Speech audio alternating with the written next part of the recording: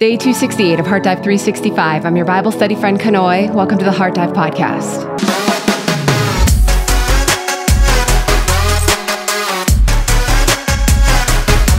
Well, you were looking at a girl who slept by her toilet last night after getting bit by a violent stomach bug that made its way through my entire household. I was trying to hold off and speaking life over myself for the past couple of days, just praying that I wouldn't get it, but I did, and it's okay because God is good, and it's never by our own strength that we get anything done anyway, because as much as I wanted to sit in my bed all day long, I was like, no, I have got to practice what I preach. So here we are, not by might, not by power, but by His Spirit. I can do all things through Christ who strengthens me. So if you want to just say a little prayer, I know you guys are getting this in the future, but I believe God hears future prayers as well. And so I am still making my way out of it. Definitely not feeling 100%, still a bit queasy. So hopefully I can at least make it through this recording and we'll be able to get you a video today. So we are back in the book of Ezra today, where we officially meet Ezra, because if you remember, for the first 6 chapters, the temple was being built, it was being dedicated, and it got finished. And so now we are going to fast forward about 60 years. So between chapter 6 and chapter 7, there's a 60-year span. And Ezra, if you remember, he's a priest and a scribe, and he is leading now the societal and spiritual revival of Jerusalem after the rebuilding of the temple. Now, the reason why Holly took us through the book of Esther before this is because we are now in the reign of Artaxerxes, who is Esther's husband. And so that was the best place to put it chronologically. So we are reading from the ESV by Crossway Translation today, but before we get started, we would love it if you could please help us out by hitting that thumbs up button. That's your roll call button if you're part of the Heart Dive family, or if you're just kind of starting to join us on the daily. And if you are in agreement with what we're doing here, that is your way to just kind of give back a little bit. And if you're subscribed to the channel, that's also helpful. Make sure you got that notification bell on so that you know when the videos come out each day, because you know they don't come out at the same time. And if you're new to this Bible study, you're just popping in, we welcome you here. Make sure to take a look at the show notes or the description box. That's right below the video. You'll have to click on the word more to be able to expand the description box out. And there you're going to find a lot of information about this Bible study. I do have a link to all of my Bible notes if you think that that will be helpful in following along, but lots of other things in there as well. Link to our website, heartdive.org, link to our Facebook group where we schedule out online fellowship meetings with some of our volunteers. So we just love what God is doing around here. So we're going to go ahead and pray and jump on in. Heavenly Father, thank you so much for this day. Lord, we thank you that even when we are weak, you are strong. Your strength is perfected in weakness. And so I just pray that be the case here today. Holy Spirit, I need you. I just pray for a special anointing, Lord, that it will not be my words, but yours. And I just pray that you will be seen through everything today, oh God. Thank you so much for this word. And I pray that it will do what you have intended for it to do, to strengthen us, to encourage us, to be able to help us to live out this life, this journey of life that we are living out here on this earth. And so we thank you, Holy Spirit, for being in our midst today. Please forgive us for our sins. We just ask that you will start to do something within us right now. Every day is an opportunity to grow, to become better. And so we just open up ourselves to you to be able to do that. Have your way in our hearts today. Lord, cleanse us where necessary. I pray that you will point things out that we may need to fix. I pray that you will encourage us in places that we may be weary or discouraged. More than anything, may you get the glory in all things, from the words that we speak, the actions that we do, through the people that we meet, the conversations we have. We just want to be able to glorify you. We love you. Thank you for this time. In Jesus' name, amen. All right, we start off here in chapter 7, verse 1. Now after this, in the reign of Artaxerxes, king of Persia, Ezra, the son of Seraiah, son of Azariah, son of Hilkiah, son of Shallum, son of Zadok, son of Ahitub, son of Amariah, son of Azariah, son of Meraioth, son of Zerahiah, son of Uzai, son of Bukai, son of Abishua, son of Phinehas, son of Eleazar, son of Aaron, the chief priest. So before we move any further, I just wonder how many of y'all skipped over that part really quickly, just kind of skimmed over it because you're like, I don't know these names. I don't know how to pronounce them even in my brain. So we're just going to look at it and pass on by. Well, that's pretty easy to do, right? With all genealogy. And we have kind of gone through this when we went through the book of Numbers. But I always think it's important to stop and ask ourselves, why did God feel it was so important to introduce Ezra this way? Well, for one, it's establishing his authority as a priest by tracing his lineage all the way back to the Levitical and priestly house of Aaron. And even in hearing this, it may still feel very wah, wah, wah, wah, wah, right? Because it doesn't apply to us. But I bet that there were people back then who heard this and they would look at Ezra's lineage and they would start pointing fingers. They would say, well, you know what that grandfather did, or you know how bad that cousin was, possibly trying to disqualify him. And we can even do that to ourselves, in the way that we think that we don't have the most significant background or the most prominent family, and therefore we don't have this leg up in society or in the ranks of heaven. But what I think that God wants us to see is that our lineage is traced back to Him through Jesus. That is the only heritage we really need to be concerned about. Whenever we see our lineage in Christ, we will be able to celebrate when we have amazing people in our families, but we can also celebrate the mercy of God on our lives if we've got a bunch of deadbeats behind us, right? Because we are not tied to that. We are tied to God Almighty. Our heritage comes from Him through Jesus. So heart check. How would you be introduced? How can you link your family and heritage back to God? How does this change your outlook on your own life? Verse 6, this Ezra went up from Babylonia. He was a scribe skilled in the law of Moses that the Lord, the God of Israel, had given, and the king granted him all that he asked, for the hand of the Lord, his God, was on him. So that means he had favor with both God and the king. And there went up also to Jerusalem in the 7th year of Artaxerxes the king, some of the people of Israel, and some of the priests and Levites, the singers and gatekeepers, and the temple servants. And Ezra came to Jerusalem in the 5th month, which is July, August, which was in the 7th year of the king. For on the first day of the 1st month, which is March, April, he began to go up from Babylonia. And on the first day of the 5th month, he came to Jerusalem, for the good hand of his God was on him.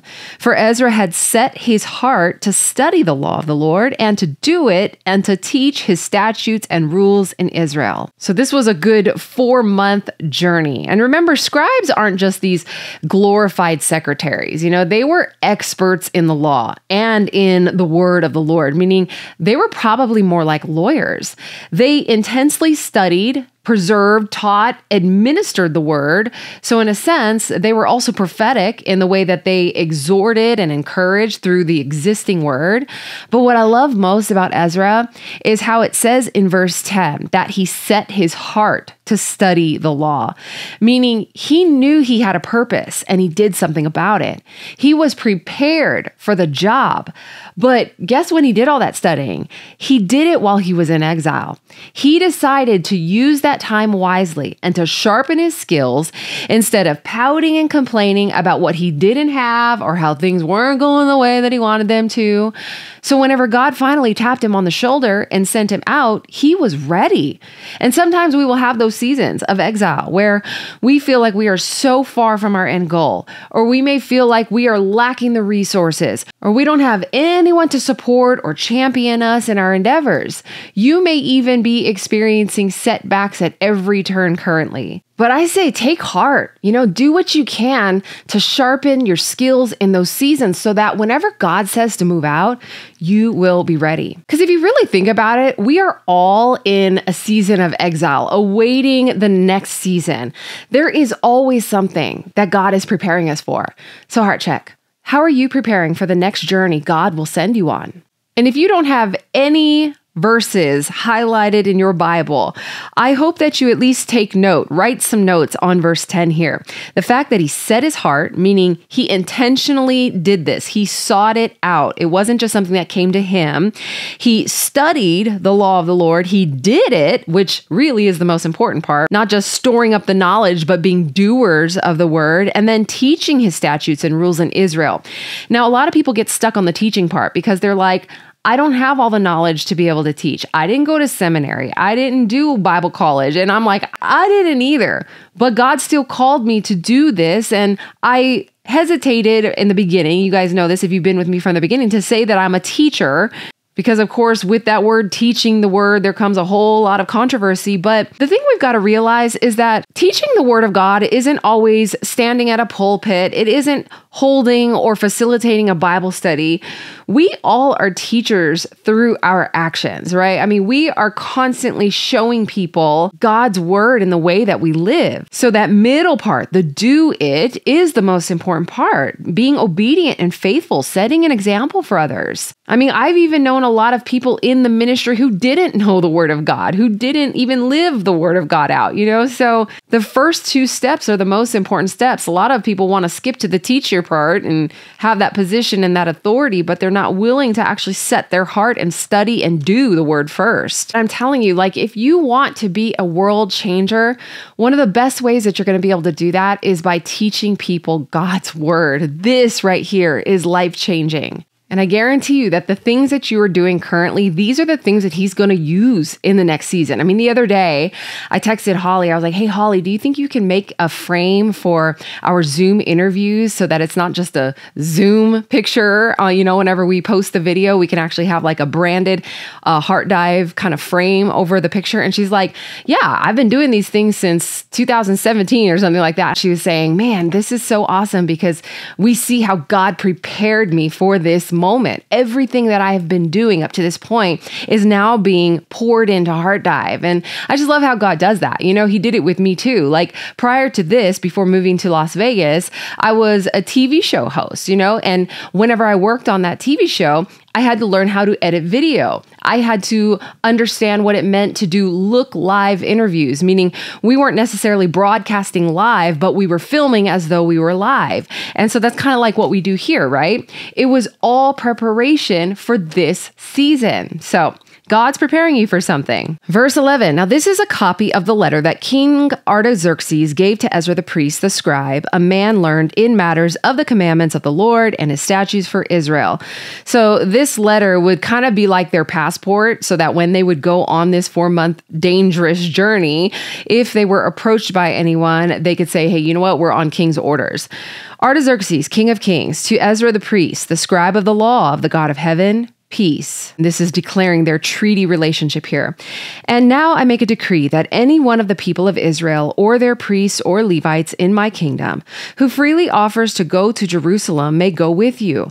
For you are sent by the king and his 7 counselors, and these 7 counselors would be kind of like his supreme court, to make inquiries about Judah and Jerusalem according to the law of your God, which is in your hand, and also to carry the silver and gold that the king and his counselors have freely offered to the God of Israel, whose dwelling is in Jerusalem, with all the silver and gold that you shall find in the whole province of Babylonia, and with the freewill offerings of the people and the priests vowed willingly for the house of their God that is in Jerusalem. With this money then, so he's not just going on his own here. I mean, he is sent by the king to be able to gather information for him, to be able to strengthen the province. And so if you think about it, this may have had a little bit of political motivation on behalf of King Artaxerxes, because for him, he needs to strengthen that area that lies between his land and Egypt so that it would benefit his kingdom. Verse 17, and with this money then you shall with all diligence buy bulls, rams, and lambs with their grain offerings and their drink offerings, and you shall offer them on the altar of the house of your God that is in Jerusalem. Whatever seems good to you and your brothers to do with the rest of the silver and gold, you may do according to the will of your God. The vessels that have been given you for the service of the house of your God, you shall deliver before the God of Jerusalem. And whatever else is required for the house of your God, which it falls to you to provide, you may provide it out of the king's treasury. So he's basically giving him like a royal debit card or a petty cash fund. If you kind of grew up knowing what a petty cash fund is, he has access to the royal treasury. And I, Artaxerxes the king, make a decree to all the treasurers in the province beyond the river. Whatever Ezra the priest, the scribe of the law of the God of heaven requires of you, let it be done with all diligence, up to 100 talents of silver, 100 cores of wheat, 100 baths of wine, 100 baths of oil, and salt, without prescribing how much.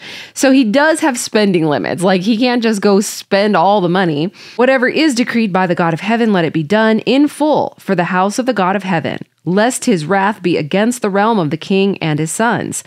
We also notify you that it shall not be lawful to impose tribute. So, aka, no taxing them. So now we are seeing this implementation of the tax exempt status for the priests. It's biblical. Custom or toll or any one of the priests, the Levites, the singers, the doorkeepers, the temple servants, or other servants of this house of God. Verse 25, and you, Ezra, according to the wisdom of your God that is in your hand, appoint magistrates and judges who may judge all the people in the province beyond the river, all such as know the laws of your God. And those who do not know them, you shall teach. So not only is he being given the authority to teach the people the word of God, but he's also being given the authority to create like a judicial system to be able to not only teach, but also punish justly. Whoever will not obey the law of your God and the law of the king, let judgment be strictly executed on him, whether for death or for banishment or for confiscation of his goods or for imprisonment. And now we see Ezra's renewed vigor here in verse 27. Blessed be the Lord, the God of our fathers, who put such a thing as this into the heart of the king to beautify the house of the Lord that is in Jerusalem. I was actually studying this as I was listening to Holly's teaching on Esther, and she talked about that beautification of ourselves, right?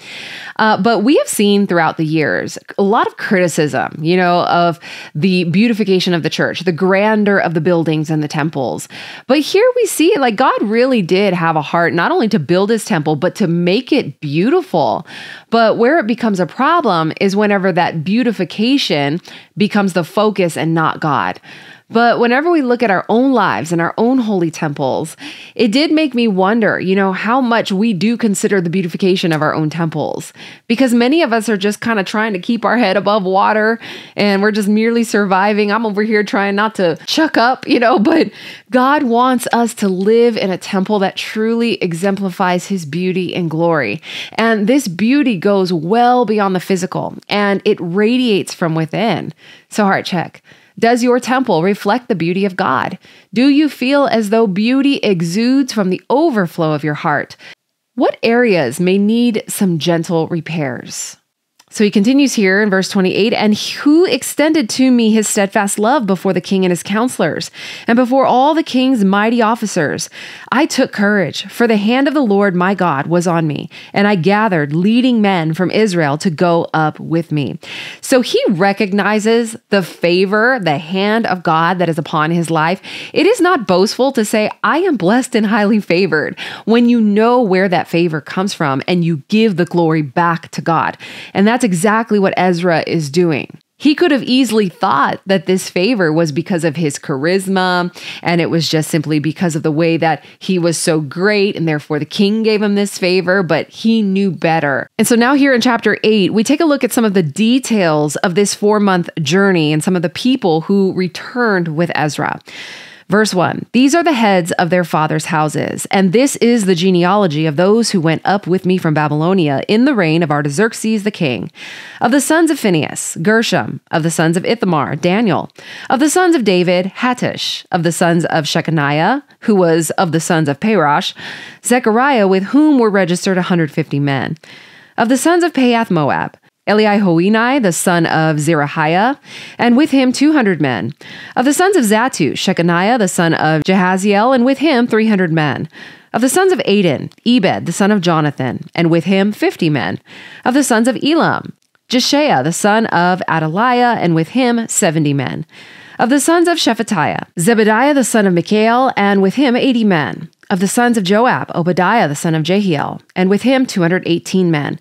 Of the sons of Bani, Shelomith, the son of Josephiah, and with him 160 men. Of the sons of Bebai, Zechariah, the son of Bebai, and with him 28 men. Of the sons of Azgad, Johanan, the son of Hakatan, and with him 110 men. Of the sons of Adonikam, those who came later with their names being Eliphalet, Jeuel, and Shemaiah, and with them 60 men. Of the sons of Bigvai, Utai, and Zachar, and with them 70 men. So if you are a person who likes to add up the math, I believe it comes out to 1496, which, remember, these are just the men, the heads of the families. And so there were likely 6,000 to 7,000 if you're going to include the women and children who went with them. Verse 15, now I gathered them to the river that runs to Ahava, and there we camped for 3 days.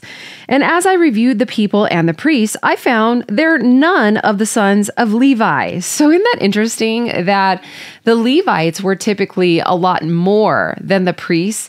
But again, we are seeing that inverse, that there are no Levites with them. Why did the Levites not come? Well, probably because they were comfortable in their life in Babylon. They may have actually enjoyed this sort of newfound freedom that they had while in exile of not being under the priest's authority, or perhaps they just didn't know their purpose. I mean, it's been 70 years of exile, so a whole generation and a half went by. But nevertheless, he ain't going to accept it. Verse 16, then I sent for Eliezer, Ariel, Shemaiah, Elnathan, Jareb, Elnathan, Nathan, Zechariah, and Meshullam, leading men, and for Joiarib and Elnathan, who were men of insight, and sent them to Iddo, the leading man at the place of Casiphia, telling them what to say to Iddo and his brothers and the temple servants at the place Casiphia, namely to send us ministers for the house of our God. So he's putting together this recruitment task force to go back and get them some Levites, because this is why he knows that he needs the Levites there to help them minister at the temple. I mean, this was their commissioning work to teach the people the word of God, and he knew that that was part of his commissioning, and he would need them to help him carry that out. Verse 18, and by the good hand of our God on us, they brought us a man of discretion, of the sons of Malai, the son of Levi, son of Israel, namely Sherebiah, with his sons and kinsmen 18. Also Hashabiah, and with him Jeshiah of the sons of Merari, with his kinsmen and their sons 20. Besides 220 of the temple servants whom David and his officials had set apart to attend the Levites.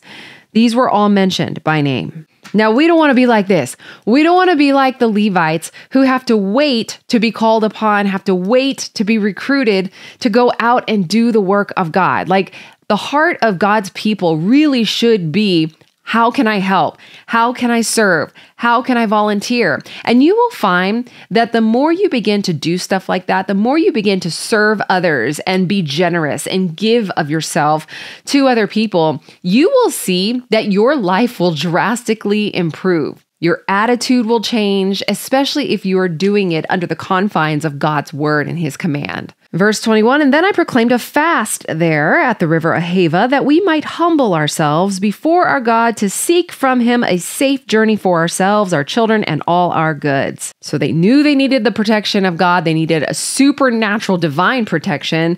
And therefore they are going that extra mile to not only pray for it communally, but also to fast for it. Because sometimes there are certain things that need fasting in order for it to be carried out or to be granted. And you got to remember, if you've ever done a fast or maybe not done a fast, sometimes people think, oh, I'm going to do this fast so that I can lose a couple of pounds here. But if you don't have these two aspects here, humbling ourselves and seeking from him, so if you don't have humility and prayer that couple with that fast is just a diet. That's all it is. So there's got to be humility and there's got to be prayer that accompanies it. But a lot of us, we treat God like he's a fast food drive-through instead. Like we just pop in when we need something and pop back out. For I was ashamed to ask the king for a band of soldiers and horsemen to protect us against the enemy on our way, since we had told the king, the hand of our God is for good on all who seek him, and the power of his wrath is against all who forsake him. So because he expressed such great confidence in God, he didn't want to go against that by asking the king to give him soldiers for protection. He's like, I got to stand by my word. I got to practice what I preach. And the thing is that on these kinds of journeys, there were a bunch of robbers, there were a bunch of bandits who were out there waiting to take advantage of people who were passing through with all kinds of goods.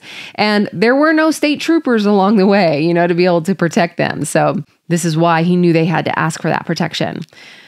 Verse 23, so we fasted and implored our God for this, and he listened to our entreaty. And I was just talking to my sister yesterday, and I was going to mention to her, I think we need to fast for this because we're going through some things in our family. And, a lot of the time we deeply desire to fast, but actually getting ourselves to that point and into that headspace of actually doing it is a whole different story.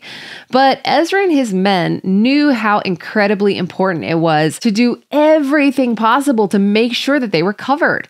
And therefore, they put their resolve to fast into action. So our problem is not goal setting, but rather execution of the goals. So heart check. Is there anything you have resolved to do that you need to now execute? Verse 24, then I set apart 12 of the leading priests, Sherebiah, Hashabiah, and 10 of their kinsmen with them.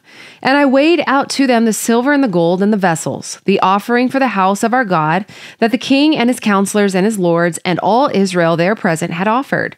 I weighed out into their hand 650 talents of silver, and silver vessels worth 200 talents and 100 talents of gold, 20 bowls of gold worth 1,000 derricks, and 2 vessels of fine, bright bronze as precious as gold.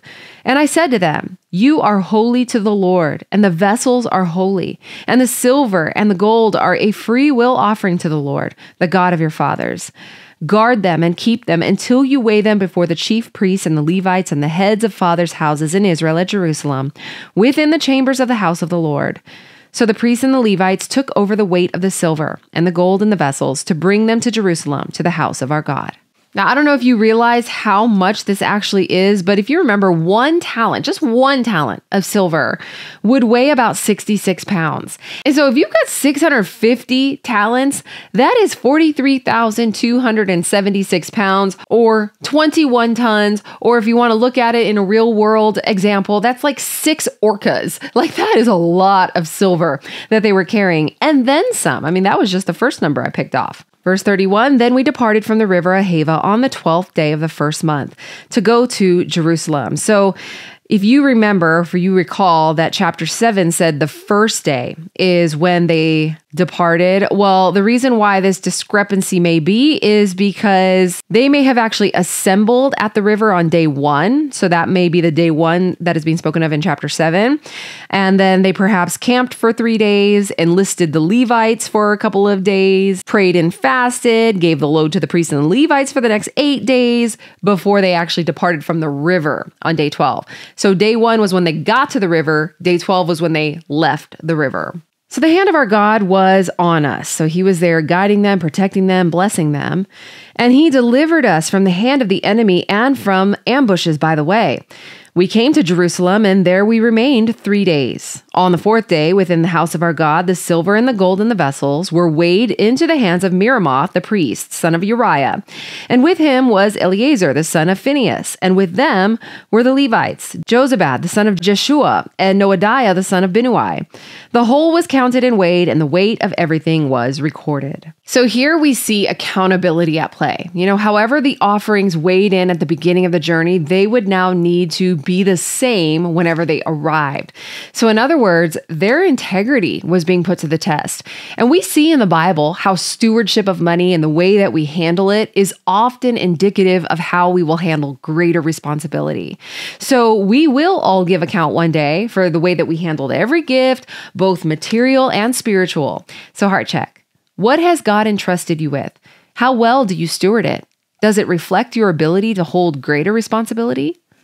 Verse 35, at that time, those who had come from captivity, the returned exiles, offered burnt offerings to the God of Israel, 12 bulls for all of Israel, 96 rams, 77 lambs, and as a sin offering, 12 male goats.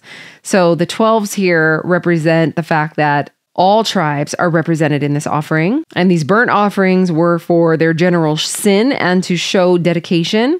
And then the 77, I'm not sure what that means, but it could perhaps imply like this perfection, right? 7 is a number of perfection or completion. And so 77 could be representative of that. So all this was a burnt offering to the Lord. They also delivered the king's commissions, meaning the authorization to administer the Jewish law, to the kings, satraps, and to the governors of the province beyond the river, and they aided the people and the house of God. So these satraps were positions of high power in the various regions, and if we look here that they aided the people, I mean, that was their main purpose. Their main purpose was to go in and help. So they're not going to be walking into Jerusalem and being like, the king sent us and we've got all of these wonderful things that we need to do. No, they were there to be servants, to be aides, to be helpful in everything that they did. And so now we fast forward about 4 months later here into chapter 9. With their journey completed, verse 1. After these things had been done, the officials approached me and said, the people of Israel and the priests and the Levites have not separated themselves from the peoples of the lands with their abominations, from the Canaanites, the Hittites, the Perizzites, the Jebusites, the Ammonites, the Moabites, the Egyptians, and the Amorites. So these officials are bringing bad news to Ezra. I mean, this was the real issue here. The fact that they were tied to people with their abominations, meaning their idolatry. For they have taken some of their daughters to be wives for themselves and for their sons, so that the holy race has mixed itself with the peoples of the lands. And in this faithlessness, the hand of the officials and chief men has been foremost. So the chief men, or the leaders, they were leading the people in the wrong direction.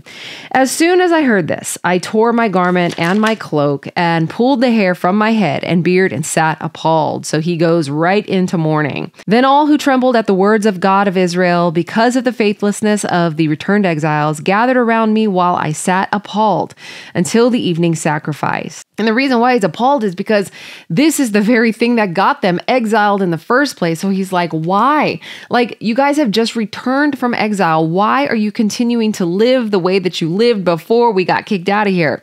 And at the evening sacrifice, so this would be around 3 p.m., I rose from my fasting with my garment and my cloak torn and fell upon my knees and spread out my hands to the Lord my God. So he goes from mourning to now praying, and notice his posture being upon his knees with his hands stretched out. While this is not a required prayer posture, obviously being modeled as a good one, many people in the Bible prayed on their knees. You know, we had Solomon praying on his knees, the psalmist, Daniel. The people were on their knees before Jesus. We had Stephen, Peter, Paul, Jesus himself prayed on his knees. And so being on your knees, this represents like a humble respect. And also it helps you to actually focus on God when you're on your knees and to not get distracted, because anytime you're on your knees, it's not the most pleasant position to be in. You know, it's a little painful. Some people can't even do it, and that's fine. So you don't have to, but if you can, it is a good position to pray in. And then your hands spread out, that shows surrender and that you know that everything,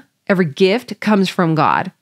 Now, I also want to point out here that the problem with interracial marriage here in the Bible in this time was not necessarily about race itself. You've got to look at the spirit of the law. The reason why they were not allowed to marry other people was the same reason why we are told in the New Testament not to yoke yourself with unbelievers.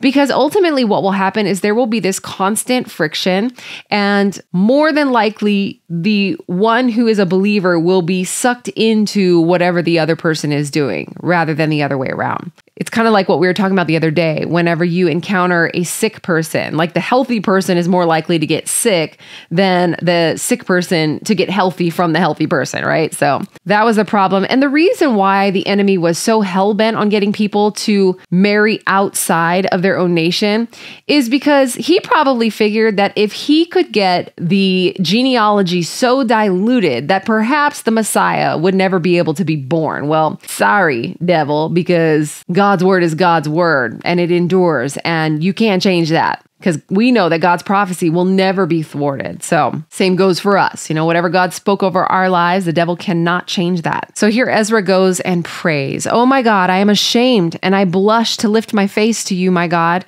For our iniquities have risen higher than our heads, and our guilt has mounted up to the heavens." So he's ashamed to be here at the throne of mercy again, having to ask for mercy. But notice that he is linking himself to the people. He's not sitting over there pointing at their mistakes. He's saying our. So he knows that he is bound by that covenant. So he is a big part of it. Verse 7, "From the days of our fathers to this day, we have been in great guilt. And for our iniquities, we, our kings and our priests, have been given into the hand of the kings of the lands, to the sword, to captivity, to plundering, and to utter shame, as it is today. But now for a brief moment, favor has been shown by the Lord our God to leave us a remnant and to give us a secure hold within his holy place. that our God may brighten our eyes and grant us a little reviving in our slavery. For we are all slaves, yet our God has not forsaken us in our slavery, but has extended to us his steadfast love before the kings of Persia, to grant us some reviving, to set up the house of our God, to repair its ruins, and to give us protection in Judea and Jerusalem. So obviously appealing to God's mercy and his protection that's been upon them. And now, O our God, what shall we say after this? So he's not trying to make any excuses here. For we have forsaken your commandments, which you commanded by your servants the prophets, saying, the land that you are entering to take possession of it is a land impure with the impurity of the peoples of the lands, with their abominations that have filled it from end to end with their uncleanness. Therefore do not give your daughters to their sons, neither take their daughters for your sons, and never seek their peace or prosperity, that you may be strong and eat the good of the land, and leave it for an inheritance to your children forever. So he's not trying to make any empty promises here. He's just simply saying, this is what we did. Lord, do your thing. Verse 13. And after all that has come upon us for our evil deeds and for our great guilt, seeing that you, our God, have punished us less than our iniquities deserved, and have given us such a remnant as this, because really he could have destroyed them, shall we break your commandments again and intermarry with the peoples who practice these abominations? Would you not be angry with us until you consumed us, so that there should be no remnant, nor any to escape?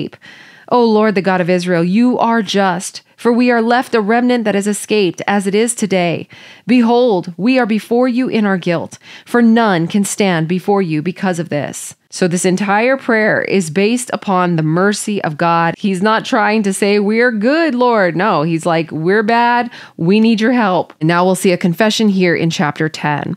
While Ezra prayed and made confession, weeping and casting himself down before the house of God, a very great assembly of men, women, and children gathered to him out of Israel, for the people wept bitterly. So I love this here because it shows that Ezra's conviction and Ezra's prayer is what led the people to public confession. So his prayer was actually more effective than any sort of preaching or prophecy from before. And Shechaniah, the son of Jehiel, of the sons of Elam, addressed Ezra. We have broken faith with our God and have married foreign women from the peoples of the land. But even now there is hope for Israel in spite of this. Therefore, let us make a covenant with our God to put away all these wives and their children. So, AKA, we will divorce them. And of course, the children would then stay with the mothers, according to the counsel of my Lord and of those who tremble at the commandment of our God. And let it be done according to the law. Arise, for it is your task, and we are with you. Be strong and do it.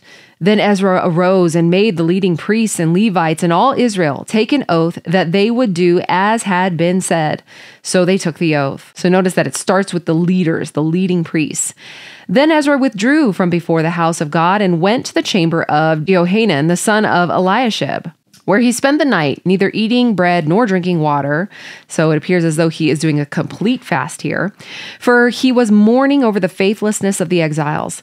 And a proclamation was made throughout Judah and Jerusalem to all the returned exiles that they should assemble at Jerusalem, and that if anyone did not come within 3 days by order of the officials and the elders, all his property should be forfeited, and he himself banned from the congregation of the exiles. So now we see that he is using that authority that was given to him by Artaxerxes. Then all the men of Judah and Benjamin assembled at Jerusalem within the 3 days. So here we see a unified response.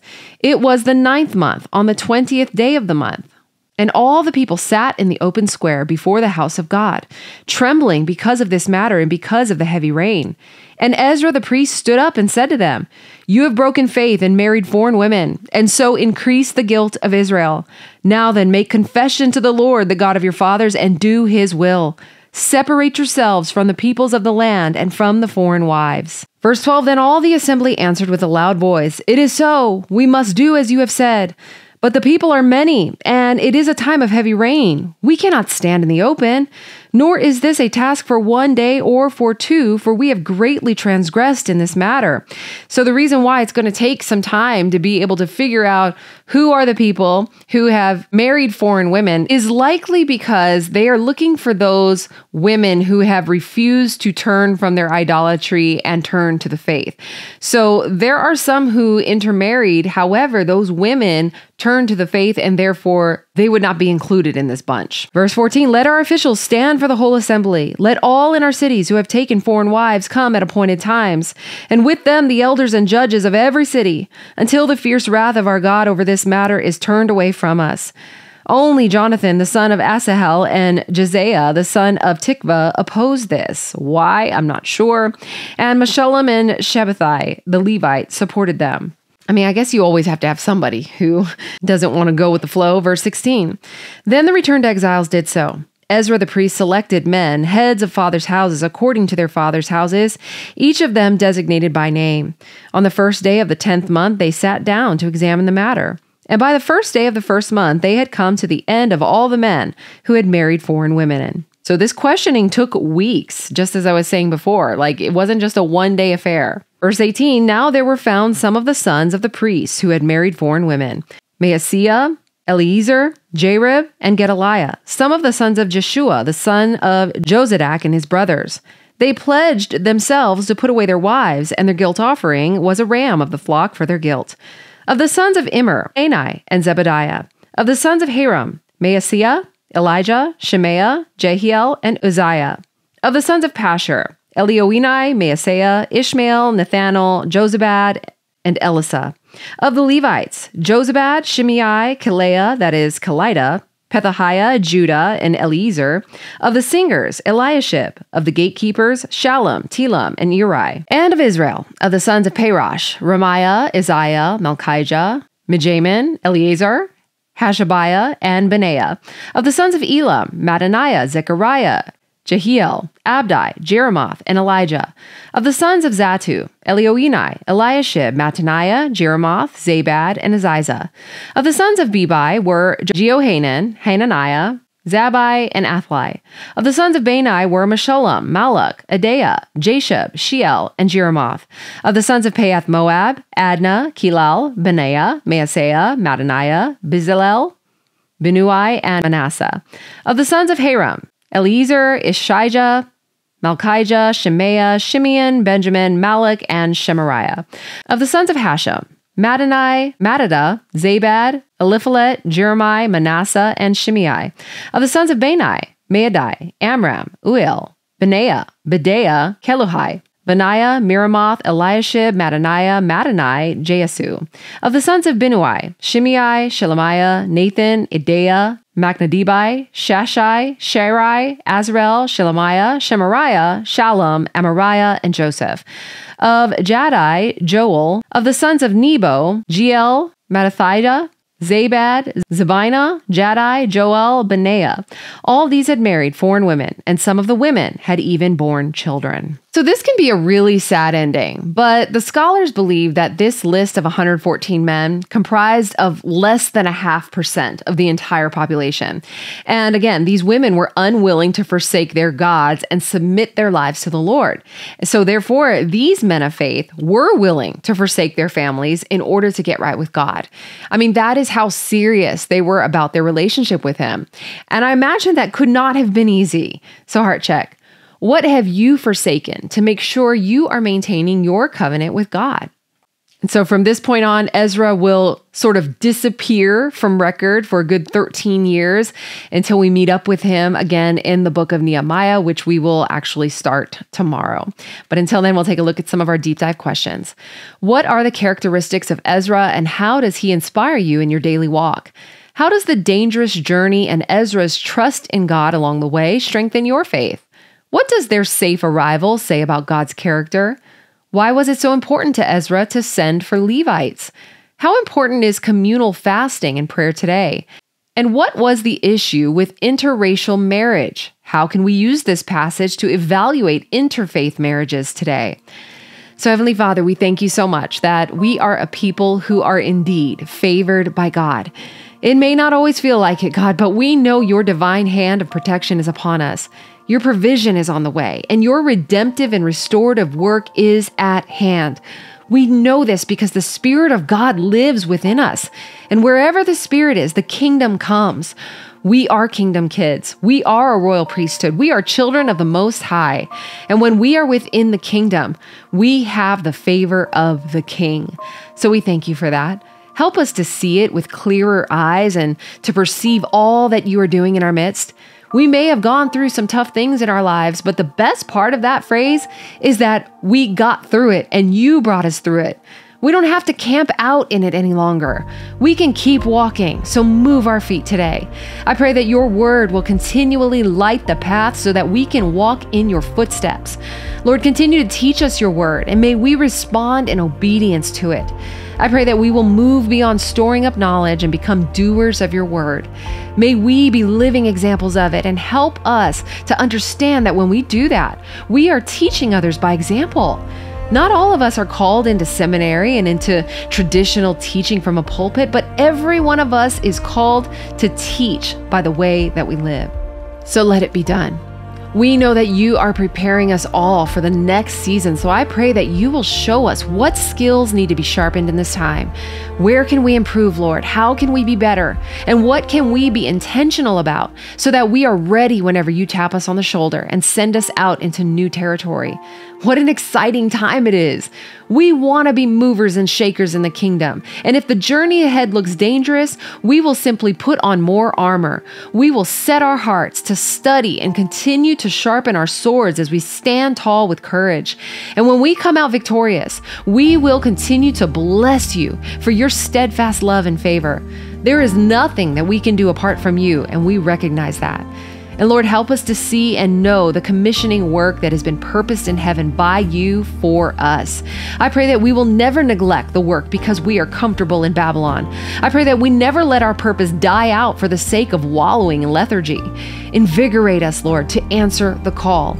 If we are struggling with doubt or really need to hone in on our devotion to you, I pray that you will move our hearts to do a fast. And in the denial of the physical, we know that you will begin to stir things up in the spiritual. Humble our hearts, Lord, and show us how to pray. We don't ever want to treat you like a fast food drive-thru, where we only come when we get a little hunger pang. But instead, we want to seek you before we are famished so that there is a constant supply of fuel as we depend on you for our strength.